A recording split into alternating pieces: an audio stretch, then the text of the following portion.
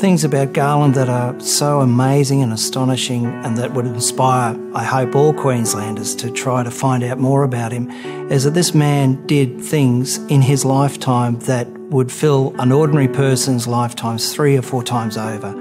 The main thing, of course, is that he is the architect of Anzac Day, but more than that, he was a humanitarian. And he pushed his own agenda right through 50 years in holy orders. He had no time to waste. There's not too many clerics can say that their brief extends beyond what's in the best interest of their own parish. He saw it bigger, and he worked to that end. I became acquainted with Canon Garland reading records in the St. Nicholas Russian Orthodox Cathedral. This particular clergyman, Anglican clergyman, had stretched out his hand in friendship to a group of dispossessed and displaced refugees at a time when the Russian community was regarded with huge suspicion. He helped foster their religion by giving them a place to have their services. He went on and did the same thing with the Greeks.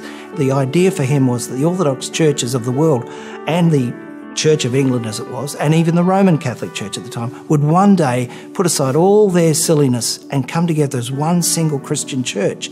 And he saw a practical way of achieving that is to make sure you foster this toehold that the Orthodox Christians had in South Brisbane. Afterwards, well, very soon afterwards, I realised that he was also, well, firstly, he was the architect of Anzac Day.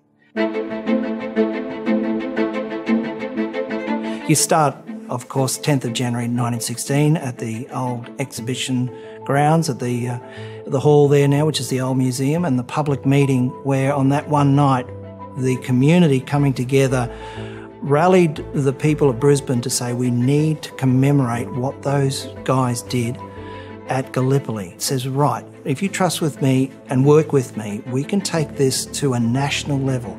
This is a moment for Australia to commemorate just what it has lost collectively. So by 1916, he'd already been penciled in as the person who could bring off a statewide and then nationwide commemoration of the fallen. Who are you going to call? You're going to call Canon Garland. That was his particular gift.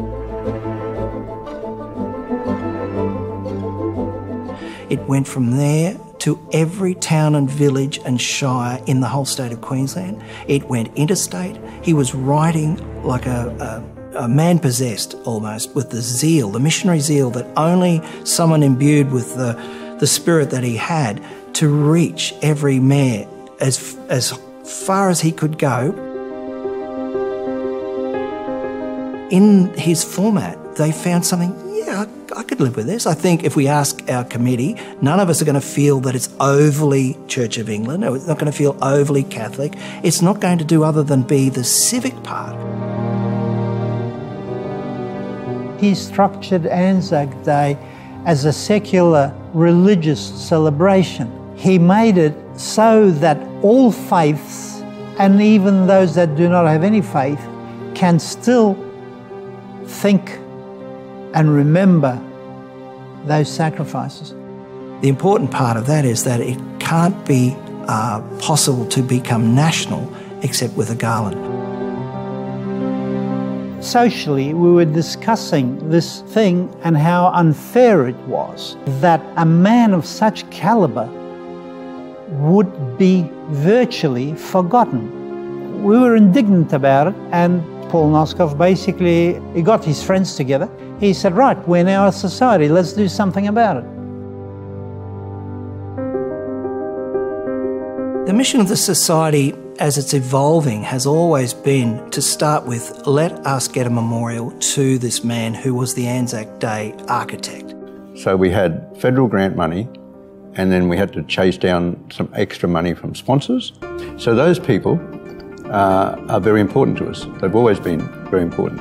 It's just amazing that they would come on board so quickly.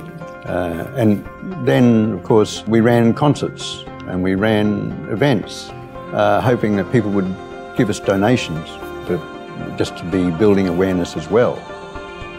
And along the way, Canon Garland Place was announced by the Lord Mayor. Now, in that moment of announcing it officially to a bank of television cameras, the access we found ourselves able to have that day when we showed the tomb of Canon Garland to the Lord Mayor and expressed the panic that we had. Look, we need to put this memorial up. We've got the makings of it. It could go in a private space, but that wouldn't really do it enough honour. And do you have any thoughts about putting it in a public place? And we'd already discussed that with the local member, Helen Abrams, in the local councillor, and she said, well, why don't you look at 3 possibilities? She gave us 3 locations for public land, and one of them was here at St Mary's. So then we started to look at the records and why would it be linking with St Mary's, and it was obvious that Canon Garland was our next door neighbour in terms of parish terms. He used to live in Rivers Terrace, just up the road, and then we spoke with Canon Gary Harch, who was the rector here at St Mary's, and he was just so helpful and wished this memorial to happen and wanted it to happen. So then we just needed the approval. Thankfully, we had Dr. Rill Hinwood. Her work in bronze and in stone is beyond beautiful, and it's a centrepiece of that in bronze, which deserved the best possible vantage point. She's been marvellous for this society. You know, being a sculptor of her ilk is, it's almost unreal to think that somebody can have such talent. So we consulted with her right from the start about what could this be. And in the end, her great design flair allowed for a wall.